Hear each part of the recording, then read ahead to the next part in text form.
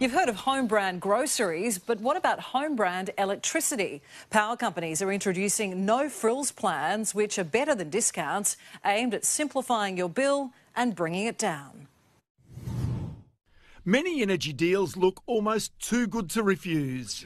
Get 35% off Origin natural gas. At Energy Australia, we've almost doubled our gas discount. But those discounts can be a mirage. You need to understand what the discount is based on. Pick the wrong one and your final bill could be even higher. It's known in some circles as a confusopoly, and that makes big problems for consumers when they're trying to find their way through this market. The result? Australians pay some of the highest prices in the world. Just ask recent arrival Alastair Fraser, an energy economist who was shocked when he opened his first electricity bill. I was a little bit surprised. I mean, electricity bill was about 3 times more expensive than I was expecting. After competition watchdog, the ACCC recommended that all discounts be based off the same rate, new energy plans started to emerge. Some of the big retailers in particular have now gone full circle and are now offering you no discount energy deals. It doesn't require any discount to get a great low rate. These no-frills deals are typically for 12 months with no exit fees.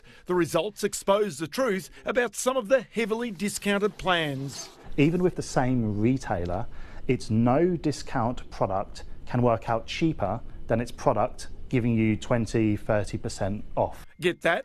The no-frills, no-discount deal is sometimes cheaper. Energy Australia recently launched its no-frills electricity and gas deal, following AGL's Essentials and Origin's one low-rate products. This no-frills plan is really filling a gap. We all understand buying home brand groceries will help to bring your bills down. Now, the same hope is there for energy prices. The government pledged to bring these prices down, and one key is trying to make certain that your bills are not only comparable but also easy to understand.